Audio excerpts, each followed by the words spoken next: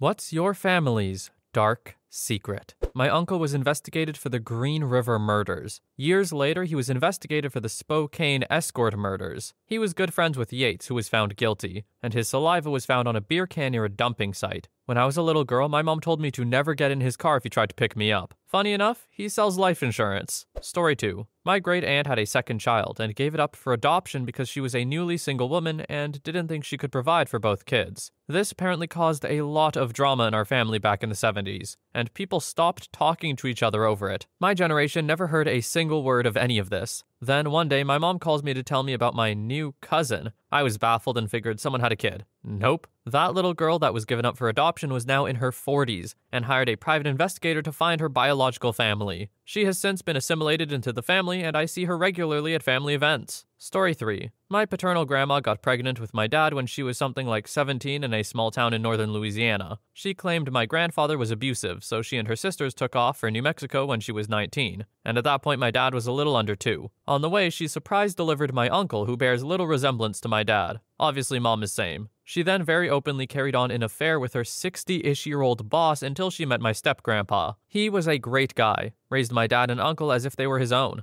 As the story goes, step-grandpa is overjoyed when grandma gets pregnant with his baby. But my aunt comes out bearing a remarkable resemblance to grandma's boss. Uh-oh. Boss's wife shows up to the happy house with a gun and a checkbook. Says she's using one or the other to get my grandma to go away. So in like 1961, my grandma gets a check for something like $10,000. And she and step-grandpa buy a brand new house. All good, right? Nope. Grandma had innumerable more affairs, was married twice more, and my step-grandpa felt so betrayed after he raised all 3 kids, he unalived himself. Grandma tried to swoop in and take over his Social Security survivor benefits. Right before Grandma died a few years ago, she kicked her last husband out, cleaned out their joint savings account, and she and my aunt and cousins took off for Arkansas. Right after I was born, my real grandpa shows up on our doorstep with literal boxes full of letters, birthday cards, and newspaper clippings of my dad's activities. Grandma had gone through all of them and taken the cash and checks and kept them for herself, and just to be cruel, returned the remnants. Turns out Grandpa was a great guy who was never abusive, missed his son like crazy, and was always working blue-collar jobs, so he could never really get away. Grandma actually bolted when she was 19 because she had an affair with the local Buick salesman, and his wife came only with a gun, no checkbook. Opie's grandma was out there just playing the whole field. She was trying a little bit of this, a little bit of that, and getting away with it pretty well too. While not the best partner, I do admire the hustle. Story 4. A super distant uncle in my family used to get in a lot of trouble with cops. My nan and great aunt used to hide him, once hiding him in a freezer while cops searched the house. One day he ended up kidnapping an ambassador, successfully ransomed him off, tried escaping the country via boat, but the captain realized he was a crook and took him straight to the cops. Or at least he tried to. Distant uncle instead holds captain at gunpoint and drives the boat several kilometers off land. Police never found him and assumed he drowned. Decades later, my nan got a letter from him, confirming to all of us that he was alive and well. That uncle must have been really appreciative of their efforts to hide him from the law. Sending a letter like that, I'm sure, is a big risk. And honestly, I'm just really impressed that he got away with it. Kidnapping someone, holding them ransom, it's not the best, I gotta admit. But very impressive work. Story 5. My mom's relationship with my dad was following a divorce. She had 2 kids with her first husband, a son and a daughter. When she started dating my dad as she was pregnant with my older sister, my dad inappropriately touched my oldest sister. As soon as it happened, she found out about it. He tearfully confessed when confronted, told her he was sorry, and begged for forgiveness. She forgave him. He kept touching my sister. Had my mom done the right thing, had she called the cops or even just left him, I would never have been born. Instead, I was the product of a child toucher with an anger management issue, who tormented and terrorized my family until my mom left him when I was 7. My oldest sister is broken. She has borderline personality disorder or perhaps narcissism. She has never had a healthy relationship with another human being. She is abusive of her siblings, and none of us have a real relationship with her. I found all this out 17 years ago. It's weird to consider that I shouldn't exist, that I shouldn't be here, but it doesn't trouble me. I try to be a good person. I'm definitely not my dad. Edit to add a bit of context. No, my oldest sister is not my mom. She was only 7 or 8 when I was born. For all the people offering support, thank you, but I'm good. I'm a happy person. I sometimes have anxiety, but it's mostly related to the state of the world we live in, not my family background. I work in education. I'm more than aware of the statistical improbability of any individual's existence. That I shouldn't exist if my mom had exercised good judgment doesn't affect me. I'm here, so I try to be good. Everyone should try to be good, regardless of the circumstances of their birth. I'll add one story about my family that doesn't really change anything, but maybe it will give some of you the illusion of resolution. When I got married, my sisters were the maids of honor for my wife. My brother was our photographer. As we were ramping up to the wedding, my oldest sister began acting erratic. She got into a fight with my brother, typical, and laid down an ultimatum. It was him or her. She did the same thing with my dad. She didn't want to be in the same place as him. So I called her up and we had a talk. I basically spelled it out for her. This was my wedding. It was going to play out the way I wanted. And she was not able to make any ultimatums. If she said it was either her or my brother, then she would be out. Plain and simple. When I told her that, she immediately dropped the protests of my brother's presence, because going back to a point I made in one of the other comments, I'm not in a position where she can hurt me emotionally anymore. I don't put up with her crap. But as far as her ultimatum about my dad, well, him being at my wedding and her bailing on it because he was there felt too much to me like an example of the bad guys winning. I told her that I had no problem uninviting him from the wedding, and that's exactly what happened. From that point, on occasion, when I would see him, he would complain about it, and when he did, I basically said, "You're lucky we have any kind of relationship at all because you don't deserve one. I wouldn't push it if I were you." And he dropped it. That was that. My dad basically took a life and wrecked it. He should have no reward for that. And the person with the wrecked life, now she's in her 40s. I know, factually, that people can get help for their problems. If she ever does that, I'll be there for her. But I can't force her to do it. Maybe someday, in time, but I'm not counting on it. OP handles the situation better than I think 99% of people on Earth would. This is a really impressive level of maturity. I'm still questioning the whole idea of inviting the father in the first place. Don't know how he's not just like excommunicated from the family, but some people have really deep bonds with family, fair enough. But yeah, OP seems really in charge of their own life, and I don't know, I'm envious. Not of the situation, I should be clear. Story 6. My great-grandmother was married to her first husband, an Italian mobster in New York in the early 1920s. They had 4 kids. In 1928, 6 years after they were all married, she disappeared, and no one in the family knew what happened to her. They all quietly assumed her husband had unalived her, as it was known he was very abusive to her. Nope, she ran off with my great-grandfather. They moved to Philadelphia and had changed their last names. They were always very secretive about their past. No one knew the original family names or where they had come from, until I took a DNA test and matched with a third cousin that was descended from her first set of children. Her original 4 children were sent to orphanages because the first husband couldn't take care of them. It was a big surprise for both families and some very hurt feelings for the children she had abandoned. They're in their 90s now, but it's affected them their entire lives. This is one of those unfortunate situations where someone's best choice for them affects others a lot. I can't imagine OP's great-grandmother having to sit down and make this choice. That must have been incredibly hard. I just hope that things somewhat worked out and she had a life worth living. Or maybe is still having a life worth living. We don't know if she's dead yet. Story 7. I found out that my high school best friend is my cousin. My parents were freaking out when I brought her over. Not as much when my dad was best friends with her dad in the 70s and his dad panicked because of the resemblance. Turns out Granddad had an affair with her gran around 9 months before he was born. No one in their family knows, and only a handful in ours. Edit. Sorry, I wrote this at 1 a.m. Just wanted to clarify. So Granddad has an illegitimate son. Dad's best friend in the 70s was the illegitimate son. Was just a coincidence that they're best friends. Almost 40 years later, I become best friends with Granddad's illegitimate son's daughter. I'm female. We were best friends in the usual sense. No banging with family members was involved. My granddad was just very good at sleeping with other people's wives. This is the only other child we know about, though. Can't really put that on a resume, can you? Good at sleeping with other people's wives?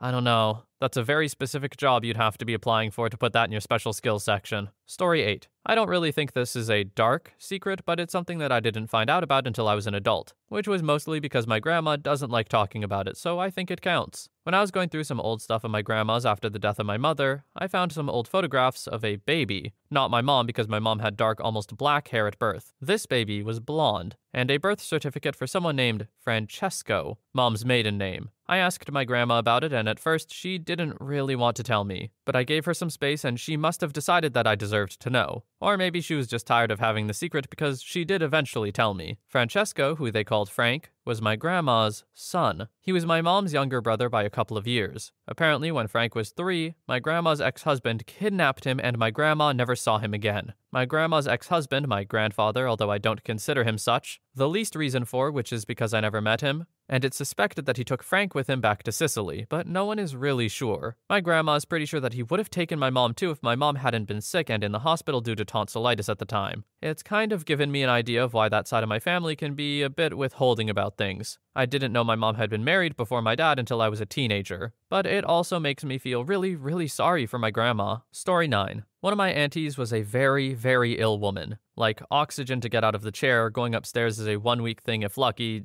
Her son is a jerk too. When she refused to pay his drug debt off for the nth time because she had no more money, he poured petrol all over the house and threatened to burn her to death. The fumes were enough for her to pass out. He panicked, took a handful of pills, and then panicked at that decision and called himself an ambulance. Didn't even mention his mom. Police turned up with the paramedics, arrested him, and took her in the ambulance. I disowned him instantly. Story 10. I learned this Christmas that my great-grandfather belonged to the Ideal Club. They harassed and murdered local Puerto Ricans. My grandfather was raised in a home loaded with guns that was protected by multiple guard dogs. My grandma told me she was informed by her mother-in-law, Grandpa's mom, that her father-in-law unalived 22 men. She also mentioned that those were just the ones she knew about, and there were probably more. My grandma even dug out old pics from the 30s to prove it because we didn't believe her. Story 11. Serial cheaters. First grandfather made a lot of children, 12 for sure. In the same neighborhood mom grew up. Second grandfather made a lot of children, 14 for sure, with underage girls in the same neighborhood dad grew up. First grandmother had multiple lovers at the school she worked at. Many of my aunts and uncles are suspected half-brothers and half-sisters. Second mother had a 20-year affair with her husband's brother. Many of my aunts and uncles are suspected half-brothers and half-sisters in addition to being cousins. Almost all of my aunts and uncles divorced because of cheating, and the ones that are still married are cheaters. Dad had a 30-year affair with his first love until his death. I have a half-sister and a half-brother. Mom cheated a lot on my father during the 90s. I made a DNA test to make sure that he was my father. He is. After I read her last will and testament accidentally, and knows she believes my little brother and I are the children of one of her lovers. I never told my brother. I pray he's not my half-brother and hope my mom lives a long life before he has to doubt. We're not especially handsome or seductive in the family, so this was a shock when I learned about it. I don't want to end up cheating like them. Fun fact, a very nice girl I met while in high school turned out to be one of my aunts. Nothing happened, but before I knew, I wished.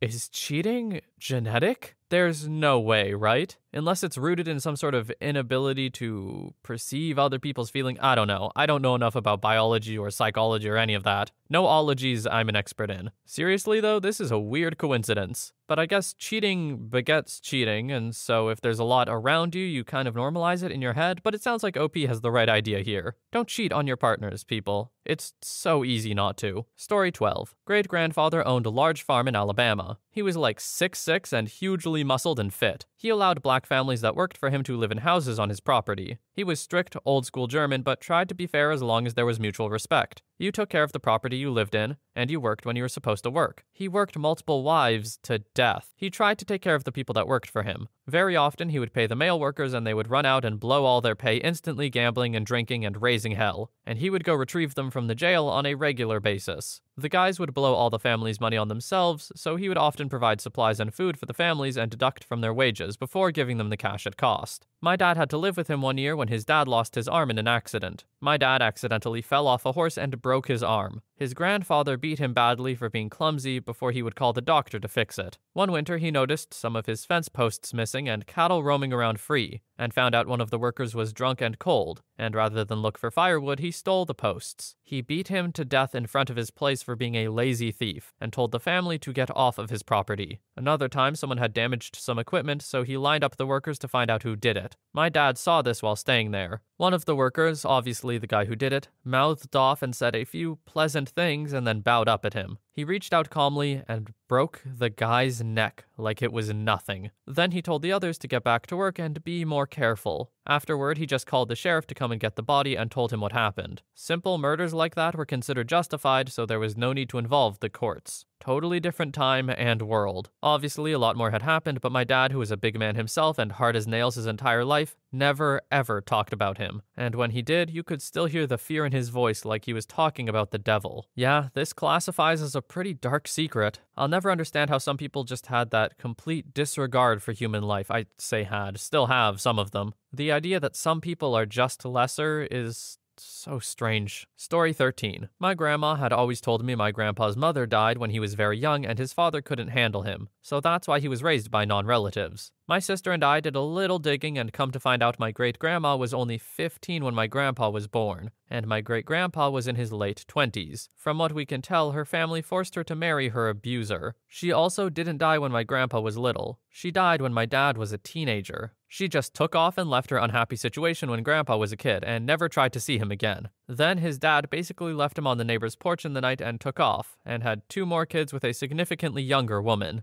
I think my grandma told us great-grandma had died to make my grandpa seem more sympathetic, because he was a mean old bastard, and none of his grandkids cared to be around him. My grandpa also continued the cycle of child abandonment. He knocked up his first wife just before he left for military training, and when he got back, he said the kid who she had named after him wasn't his, and kicked them both to the curb. My grandma knew that Junior was his, and she used to secretly send the first wife money when she could get away with it, without my grandpa knowing. He tried to do the same thing to my grandma when their first child was born, but her family literally held him at gunpoint, so he signed the birth certificate. He claimed both their other kids. My dad was his favorite and the only son he acknowledged, but he always swore my uncle was not his, and none of his kids with my grandma ever met their older half-brother or his kids. My grandma once told me that she hated her husband for almost their entire marriage, but she didn't know what to do besides stay with him. It broke my heart to know she spent so much of her life so unhappy. She is such a sweet woman and didn't deserve the way he treated her. Story 14.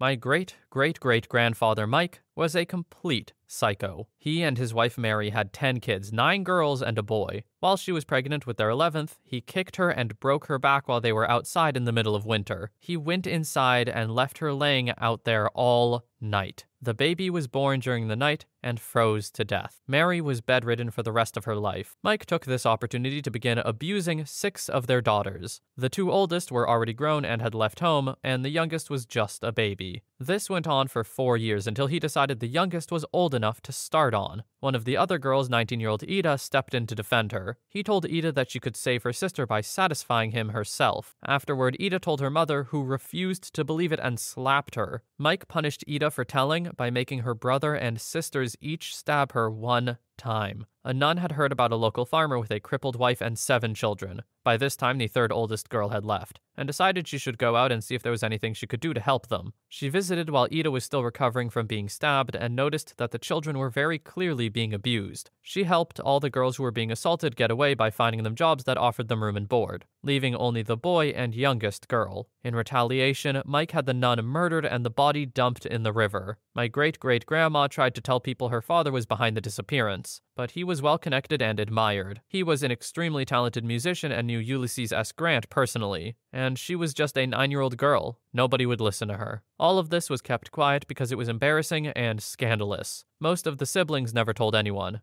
Ida explained the scars to her husband and children by saying she had surgery for tumors. Very few know the truth. This is chilling levels of abuse. This man was actually the devil incarnate. I don't know any other way to say it. I thought we've read some pretty bad stuff already, but this is horrific. My heart goes out to every single person involved in that situation except for him. Story 15. My mother has ruined multiple people's lives. First, before seatbelt laws were fully enforced, she flipped a car while the 2 kids she was babysitting were in the back seat. She made it. They didn't. My grandparents hid all their assets from the family to prevent being sued for anything meaningful. Later in life, my mom wrapped her Camaro around a pole while her boyfriend was in the passenger seat. He was paralyzed. She ended up with some scarring on her leg. Some of my earliest childhood memories are of the Camaro hidden under a tarp, and some guy who I was never allowed to see or talk to was in our upstairs room. Eventually, they shuffled him out the door to be on his own. Now this is a dark kind of secret for sure. A lot more low-key, but that makes it creepier almost. Like, OP's mother has done some bad stuff and gotten away with it, essentially. Really sounds like she shouldn't have a license anymore, though. Anyway, I hope you enjoyed listening to Other Families' Tea. I hope you have a wonderful day or night wherever you are, and I will see you in the next one.